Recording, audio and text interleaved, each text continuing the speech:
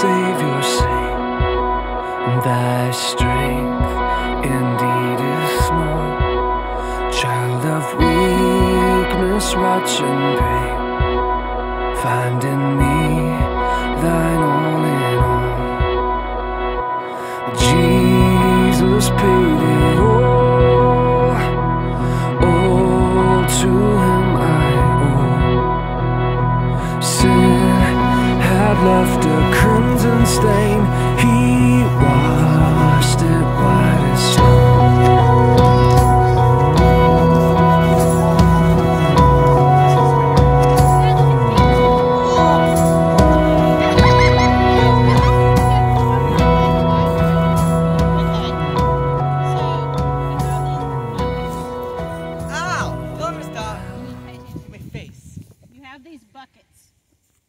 Buckets represent your heart.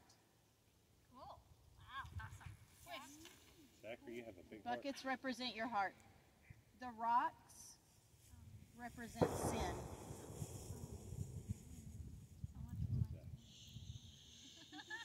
So, first off, let's talk about sin. What kind of sins could you think of that they represent? I didn't say the amount. What kind of sin might you have in your life that these rocks can represent? Huh? Maybe throwing something that you're not supposed to. Lying. That's a big one, isn't it? What else? Dad throwing rocks at me. Considered a sin, would it? Pride is definitely a sin. Oh, it is? Okay, cool. Yeah. Selfish? Awesome. Selfishness. Disobeying Miss Tara every day. Yes. Don't do that every day. Kidding, okay? Disobedience. Yes, what else do we have? That's personal to you.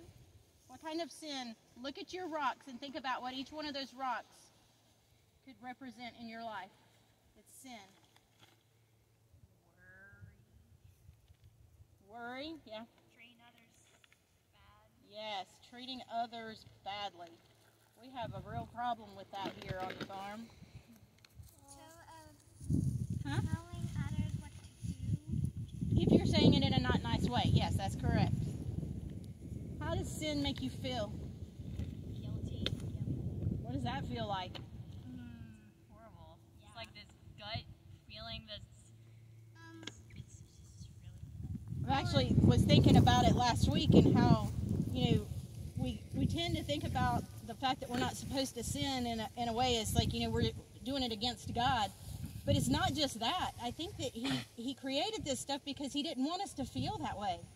He doesn't want us to feel yucky and awful. He doesn't want that at all. But that's how sin feels. And what about your buckets? How do they feel right now? Pick that bucket up and tell me how it feels. It's heavy. It's heavy. It is heavy. I'm not even carrying all of it. It's heavy. Zach, is your bucket heavy? Oh, God, we can't even pick that up. That is heavy. Well, I can pick mine up. Okay, we need to put some more rocks in your bucket. So it feels heavy and yucky. What are we talking about this weekend? Jesus rising from the dead and taking all our sins. Right. Tara, anything to say while I'm looking? No, I think you're doing a good job. Kind of on the same page you are, same track. So what about the size of your rocks? Huge and small and medium. That's right. They're all different sizes. And we tend to kind of think about sin in different sizes, don't we? Sometimes when we go down and we kind of mouth off behind Miss Tara's back, we're like, oh, there's just a little teensy sin. Or when you knock somebody down, you're, oh, that was a little bit bigger sin. When you lie to me, you're like, yeah, that was probably a big one, right? They all weigh the same to God. They're all weighs the same. It's all sin. It's all equal. Your sin isn't any better than anybody else's. It doesn't weigh more or any less than anybody else's. tendency sometimes to compare ourselves to others and think, well, my sin isn't as bad as if I did that. At least I didn't do that. And we're guilty. I'm guilty. Okay? But we have a tendency to make it be okay. But when we think about Jesus on the cross, that sin doesn't feel okay no matter what it is. It doesn't feel okay. So, when we get back to the house, we're going to take our buckets full of sin, and we're going to cover them up with something red. Right? Do you think we're going to cover it up with something red? Blood? It's going to represent the blood of Christ. That's right. Because in Matthew chapter 26, it says, for the forgiveness of all sins. So when we go back, we're going to cover up Daisy.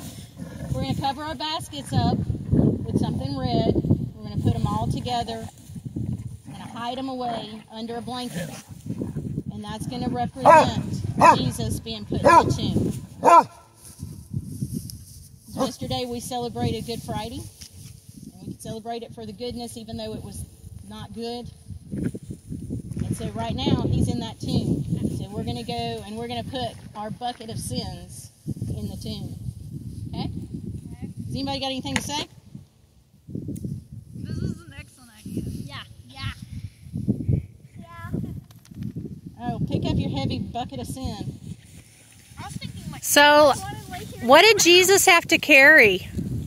All of it, which is a lot. It's a lot. Whose sin was he carrying? Whose? Whose sin was he carrying on that cross? Everyone. Yep. So guess what? Thousands of these? That would be hard. Guess what? That's gonna be hard. Y'all walk back to the house with your sin. Walk. What? Okay. Hey, Jesus carried yours. They're yours. I want y'all to understand something. I told you may not have heard, but one of the interesting things I heard this week was before Jesus was crucified and when he was with the disciples, he had called them his friends. But after the resurrection, he referred to them as brethren. And there's a difference because after the atonement was paid, after the price was paid, to those that are in Christ Jesus, we're adopted heirs. We're family. So I don't think it was an accident that he called them one thing before and another thing after. And I just thought that was pretty... And we've talked pretty in depth about that we are princes and princesses of the King, right? Yeah. We are an heir to the kingdom. So I just thought that was neat. All right, let's walk.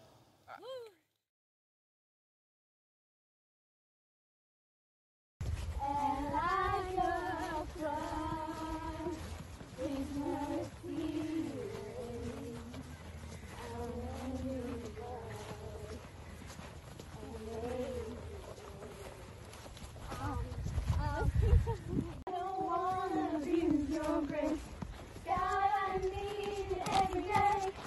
The only thing that never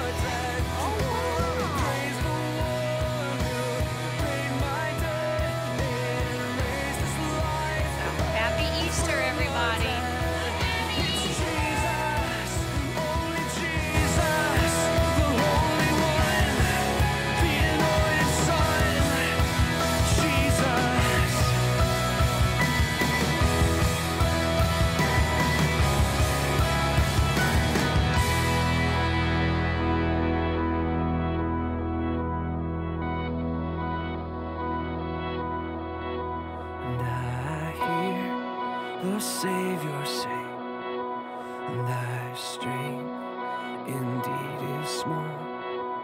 Child of weakness, watch and pray, finding